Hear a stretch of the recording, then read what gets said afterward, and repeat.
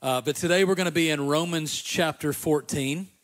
And our default here, if you're fairly new, is that we like to go through books of the Bible. We do some topical series, but they're anchored into books of the Bible because God's Word deals with some things that we probably wouldn't deal with if we weren't just going through the whole counsel of God's Word. So today we're going to deal with something that's really important. And I've got a question for you this morning as we start. Have you ever said this? Can we all not just get along? Anybody ever said that? I mean, really, can we all not just get along? I was on sabbatical this July with my family, and we were together 24/7, which was a joy. I absolutely love my family. We had my oldest daughter home from Clemson, so we were all together. But every night when we were deciding on what movie to watch, I ended up saying, I mean, really, can we all not just get along? Because some of the nights we didn't watch a movie and we went to our bedrooms mad because it was so complicated to try to come into an agreement over the right movie. Also received an email this summer from my HOA saying that there was an important meeting that I was invited to where they would be discussing turning the tennis courts into pickleball courts. And I thought, this is a no-brainer. I mean, does anybody play tennis anymore? Like, everybody's into pickleball. Oh, I was wrong. It was like World War III in my neighborhood. And they were just adding pickleball lines. They weren't like converting the whole court. You could play both, but they're like, no, I don't want to see pickleball when I'm playing tennis. And I read it and rolled my eyes right out of the back of my head. And I thought, can we just not all get along?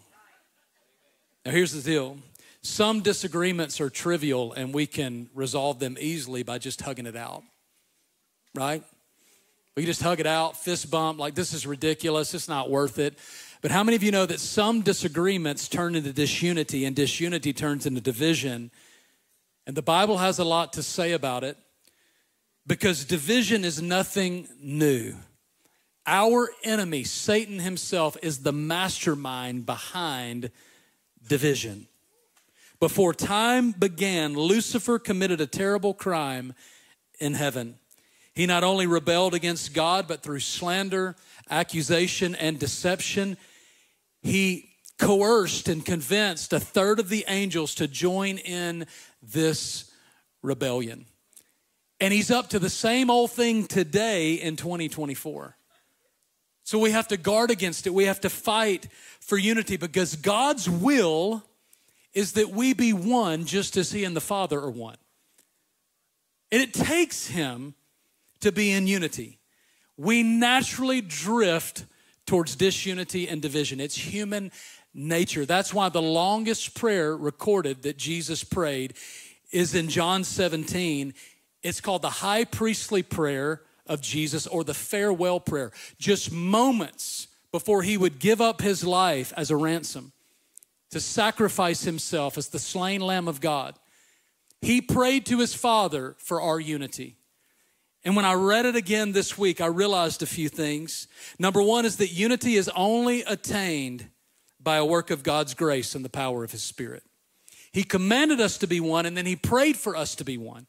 Why did he pray for us? Because it takes him to be one with each other. It's not natural to walk in unity. It's supernatural.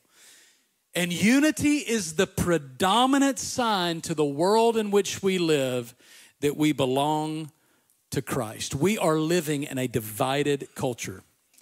More than any other time in my lifetime, we're divided racially, generationally. We're divided in our gender. We just can't get along. We're divided in our churches. And every time the body of Christ has fractures and divisions, the enemy strikes at the heart of God, which is unity. Psalm 133, listen to what David says about unity. He said, behold how good and how pleasant it is for brethren to dwell together in unity. He didn't just stop there and say, it's cute. When you guys are united, the Lord just smiles. No, he says, it's like the precious oil upon the head, running down on the beard of Aaron, running down on the edge of his garments. It is like the dew of Hermon, descending upon the mountains of Zion. For there the Lord commanded the blessing, life forevermore. When we come into a place of unity, it becomes a catalyst for the anointing of God, the favor and the blessing of God. There is a commanded blessing upon unity in God's house. It matters to God and it should matter to us. Here's the problem. Disunity has always been a struggle for God's people from the very beginning. The Old Testament is filled with stories of civil wars and family fights. Every New Testament church listed in the New Testament had divisions to contend with. The first church council in history, Acts chapter 15, was formed to settle disagreements over what Christians were free to do and not free to do under God's grace. I'm so glad we're over that. We've matured and we don't deal with that kind of stuff anymore. No, I'm kidding. Today we're going to look in Romans chapter 14, and we're going to learn some principles that guide us in fighting for unity. So if you have your Bible, go ahead and turn again to Romans chapter 14. The believers in the church at Rome were divided. They were divided in two ways, over special diets and special days. Some of the members of the church thought it was a sin to eat meat, and they were only vegetarians. Now, how many of you know that's not God? I'm kidding. I know some vegetarians that would throw right up today if you had to eat some meat. But here's the deal. There were divisions over diets. Others thought it was a sin to not observe Jewish holy days. So days and diets were the issues in the church at Rome. When I read that, of course, this isn't my context. This is not my era that I'm living in. But I roll my eyes and I say, really, can we just not all get along? Seems real petty, doesn't it? But here's what I've discovered. Our backgrounds, our traditions, and our personal preferences are powerful. How you were raised, your family of origin, what you like and don't like, what gives you goosebumps and repels you, all matters in shaping what you choose to do and not do as a believer. The problem in the church at Rome was not with their convictions. They had them and they should have them. You should have them as well. The problem was that their convictions produced a critical spirit inside of them. Have you ever been around someone with a critical spirit? They're going to find something negative about everything, right? They're going to be judgmental. They're going to skip over the 52 things that are going well, and they're going to find that one thing. They don't just like to question things. They have a questioning spirit. You ever been around someone that's just got a questioning spirit? They debate about everything. Well, it's partly cloudy today. Well, I wouldn't say it's partly cloudy. That's what the news says. I'm looking up. It's not fully cloudy. It's partly cloudy to me. Well, it's actually not partly cloudy. Now, here's the deal. In the body of Christ, we recognize that people on our row or in our small group are saved, but sometimes we just think they're less spiritual than we are. And that's what was going on in the church at Rome. The Jews and the Gentiles, they recognized that they were saved by grace through faith, but there was a pecking order. And here's the deal. We still find ourselves in these kind of quarrels and disagreements today.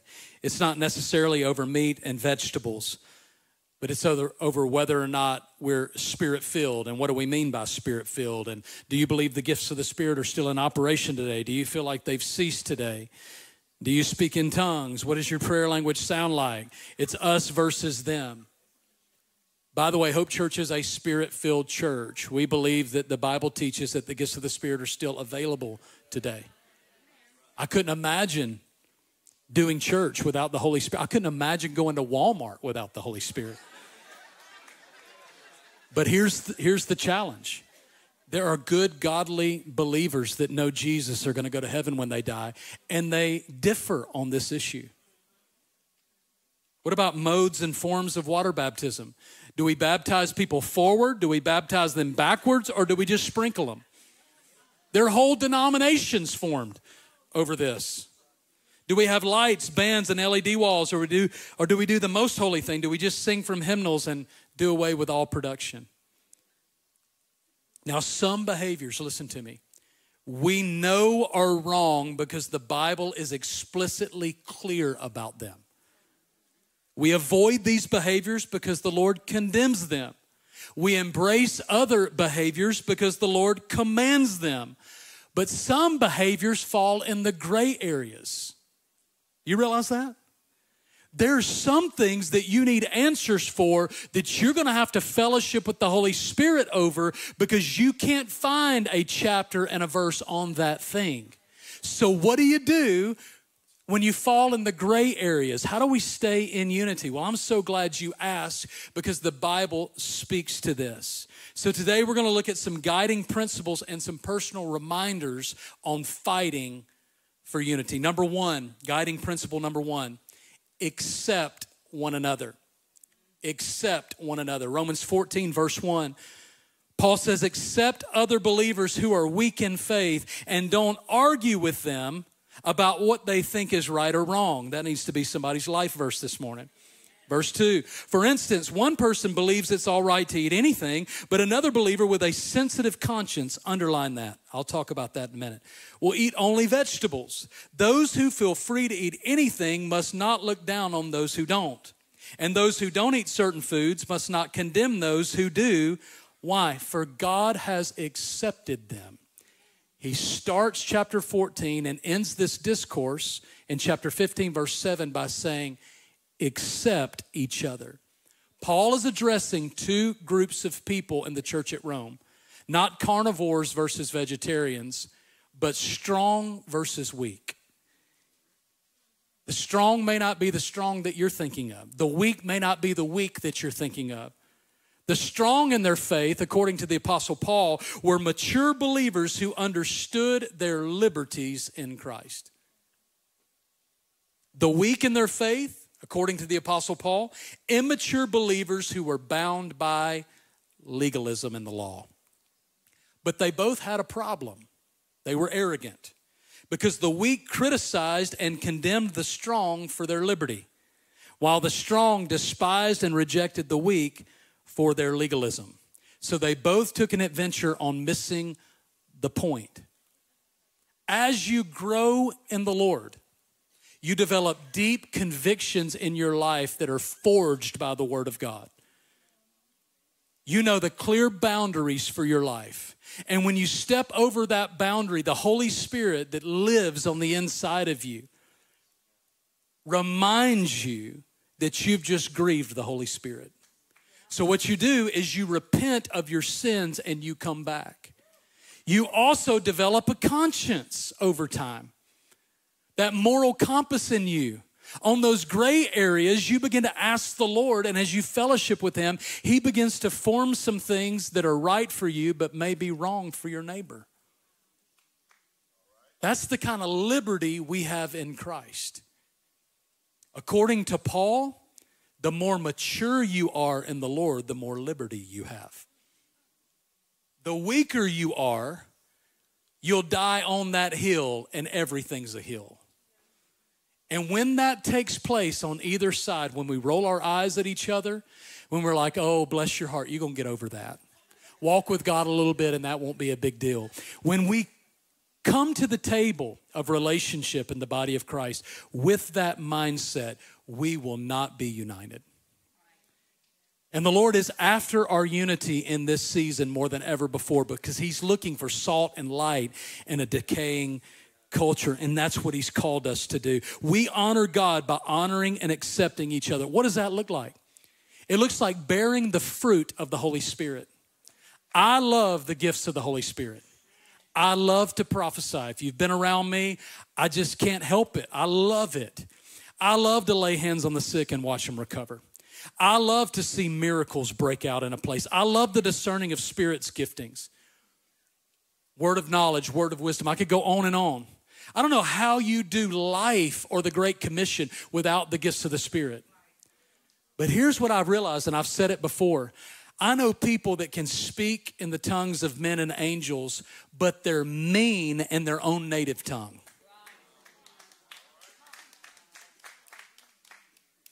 Here's what I'm impressed with as I grow in the Lord, is when the Lord convicts me and he shapes me and he bears fruit of the Holy Spirit inside of me that's not natural to me.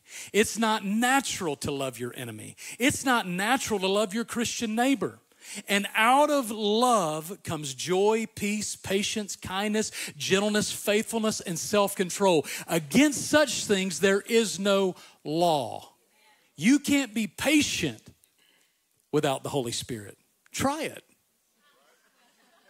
See, God didn't just give us his word and say, do this. He gave us his commands, and then he dropped us into the laboratory called the local church, where we get to practice and walk it out. And we have trouble, don't we, applying the word of God daily where there's friction and there's rubs. We have to fight for unity. Here's the deal. Every asset in the kingdom of God that's mismanaged becomes a liability, including our relationships. So we have to bear the fruit of the Holy Spirit. We have to learn to submit a critical spirit to the Lord. I can be critical. I can find the one thing that's wrong. I can fail to celebrate the 52 things that we've done well and find that one thing that we got to work on. And it moves from just being the leader that finds things to improve on, and I develop a critical spirit, and then I pray Psalm 139, God, test me, try me. Is there anything in me that offends you? And he says, yes, there is. You've got a critical spirit. And you can either surrender that spirit to the Lord, or you can walk in it and honor the enemy. Practice listening to understand instead of being understood. We have 2 ears and 1 mouth. We should listen twice as much as we speak. Proverbs says even a fool is thought to be wise when he keeps his mouth shut. Everything you know right now, you shouldn't say. It's amazing what the Holy Spirit will say to you when you're in a room not talking and you're listening. And then finally, this is for the election year that we're in, we have to avoid winning arguments while losing unity in the household of faith. Paul would say to the church at Rome, remember that God has accepted you. And the same grace that saved you is the same grace empowering you to fight for unity. If you'll embrace humility, take the lowest seat at the table and race for last, it'll be amazing the kind of unity that we come into.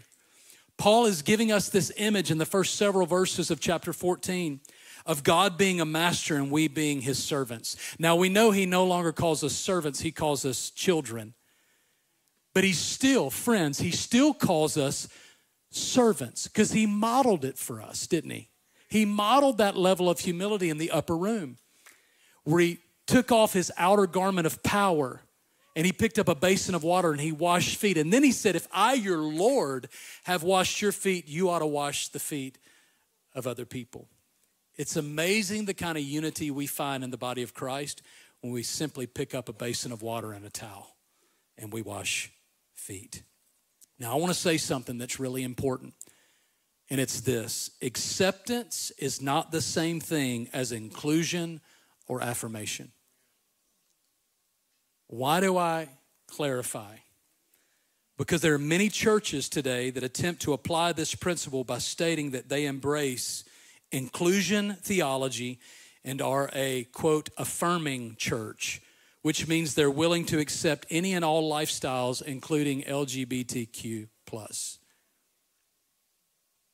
There are some things that are very clear in the Bible that we have to rally around.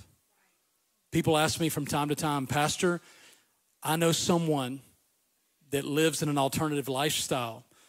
The things that we know are clearly prohibited in the scripture, are they welcome to worship at Hope Church? And the answer is absolutely. We want them in the presence of the Lord. We'll welcome them, we'll hug them, we'll love them, we'll pray for them. But they will not be permitted to join this faith family. We'll be clear on the front end, the onboarding process called Inside Hope. Why? Because unity matters. We need to be very clear on what unites us and what doesn't.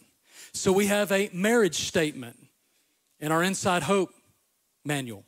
It's in our bylaws, and it simply says that there's only one kind of marriage that God ordains, blesses, and endorses, and it's between one man, one woman for one lifetime. That's it. But we don't stop there. In fact, we have a sexuality stance, and I want to read it to you. Sexuality and the divinely prescribed boundaries for the expression thereof is covered clearly in the Bible, which limits sexual expression to the marital relationship of one man and one woman. Homosexual acts, adultery, bestiality, and all forms of fornication are categorically condemned in the Bible. Furthermore, Hope Church believes that sexuality is assigned by God at birth, whatever that may be. The Bible does not permit an individual to alter their sexual identity physically or otherwise. This is not one of the gray areas. This is not just something to develop a conscience over. This is something we should be convicted about. So much so that we're going to take a whole series, our next series, called Wonderfully Made. It will be a biblical sexuality series. We're taking 4 weeks to unpack this. Why? Because our culture is confused, and so are many in the body of Christ. We can't afford to not be clear on this issue.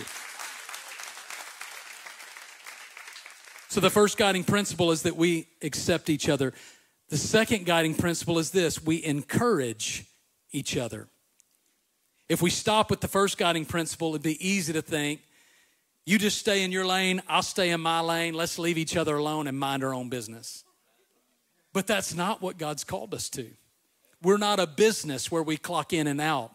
We're not relational tourists that just come in for a visit and we leave. We're the body of Christ. Every member is important. I can't point to where my pancreas is on my body, but I can tell you it's important. If it were to stop working today, my body would be in trouble. We need every single one of you. We shouldn't just avoid tearing each other down. We're commanded to build each other up.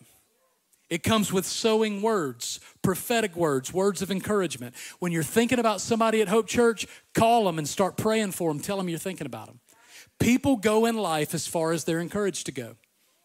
It's amazing what'll happen in your life when you sow a word of encouragement. You inject courage into someone. It matters that we accept each other, we welcome each other, we love each other, but we also encourage each other.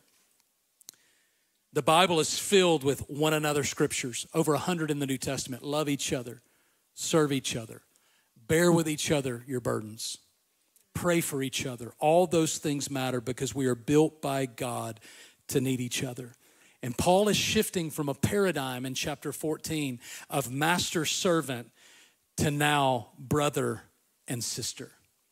There is this phileo love, this brotherly love that you see all through the New Testament that we're to engage in. So how do we do this? It's hard, isn't it? It's hard to love your brother and sister in Christ like it is to love your biological brother or sister, but we're commanded to do that in Christ. Well, Paul gives us a few reminders, and I want to give those to you. Reminder number one, what you say and do affects other people. What you say and what you do affects other people. It really matters to the Lord. Romans 14, 13, and 15, Paul says, let's stop condemning each other. Decide instead to live in such a way that you will not cause another believer to stumble and fall. I know and I'm convinced on the authority of the Lord Jesus that no food in and of itself is wrong to eat. But if someone believes it's wrong, for that person, it's wrong. And if another believer is distressed by what you eat, you are not acting in love if you eat it. Don't let your eating ruin someone for whom Christ died. This is one of the most difficult things to do in the body of Christ, is to have the Holy Spirit permit you to do something in your life that he does not permit someone else to do. He forbids someone else to do. I heard Chuck Smith say this in a sermon one time after the Jesus movement. They would go to the beach in California, and there were some churches that were up in arms that he was going to the beach because he said, women are in bathing suits at the beach. They're dressed inappropriately at the beach. And he said, bro, I'm going to the beach to surf. I'm not going to the beach to look at women. But if I had an issue with pornography, or if lust was a temptation right now in my life, or if I had a problem in my marriage, I would not go to the beach. So don't be pushing off your challenge and your issue right now because the Holy Spirit is forming a conscience and a conviction in you that he's not forming in me. And that's hard to do, isn't it? Is to the gray areas to still allow the Lord to develop something in you where he doesn't permit you to do something. And if you push past the boundary, it's sin. That's difficult. So the question is not how does this affect me, but how will this affect other people around me? 1 Corinthians 10:23, Paul would say this to a very divided church, the church at Corinth. He said, you say, I'm allowed to do anything, but not everything's good for you. You say, I'm allowed to do anything, but not everything is beneficial. One of the ways that we encourage other members of the body of Christ is that we choose to limit some of our freedoms for the sake of unity. We know we have freedom to do something, but I'm going to stay away from this, especially when I'm with them, because I know it's a snare for them. And I love them so much that I don't even want the appearance that would cause them to stumble and fall. What you do and say affects other people. Reminder number 2, we must develop convictions and never violate our conscience. Romans 14:16 through 23. Then you'll not be criticized for doing something you believe is good. For the kingdom of God is not a matter of what you eat or drink, but of living a life of goodness and peace and joy in the Holy Spirit. Your internal world in God affects how you live your life with other people. Verse 18, if you serve Christ with this attitude, you'll please God, and others will approve of you too. So then let us aim for harmony in the church and try to build each other up. Don't tear apart the work of God over what you eat. Remember, all foods are acceptable, but it's wrong to eat anything if it makes another person stumble. Verse 21, it's better not to eat meat or drink wine or do anything else if it might cause another believer to stumble. You may believe there's nothing wrong with what you're doing, but keep it between yourself and God. Blessed are those who don't feel guilty for doing something they have decided is right. But if you have doubts about whether or not you should eat something, you are sinning if you go ahead and do it. You are not following your convictions if you do anything you believe is not right. You're sinning. So here Paul is talking about convictions and conscience. What is conscience? We'll start with that. It's the part of your heart and your mind that has been influenced by the wisdom of the Holy Spirit. All of us, unbelievers and believers, have been gifted a conscience by God. There's an internal mechanism that tells you what is right and what is wrong. We've already talked about that in Romans. But as a Spirit-filled Christian, this part of you, it's a part of you that the Holy Spirit partners with, and he shapes that. It's the part of you that knows and understands your particular moral compass. God has given us a conscience to guide our behavior in matters not clearly defined in the Bible. The Holy Spirit forms your conscience as you fellowship with him. As you fellowship with him and yield to him, he begins to shape your convictions through your conscience.